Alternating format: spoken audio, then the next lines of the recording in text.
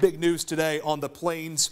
QB TJ Finley has announced that he's entering the transfer portal. After starting the final 3 games of 2021, the Louisiana native won the starting job in camp last year, but rotated with Robbie Ashford early in the season. He played in 4 games last season, but was injured during Game 3. That was the Penn State game, which essentially ended his year. Finley completed 62% of his passes, threw 1 touchdown pass, and had 1 rushing TD in addition to 4 interceptions in 2022.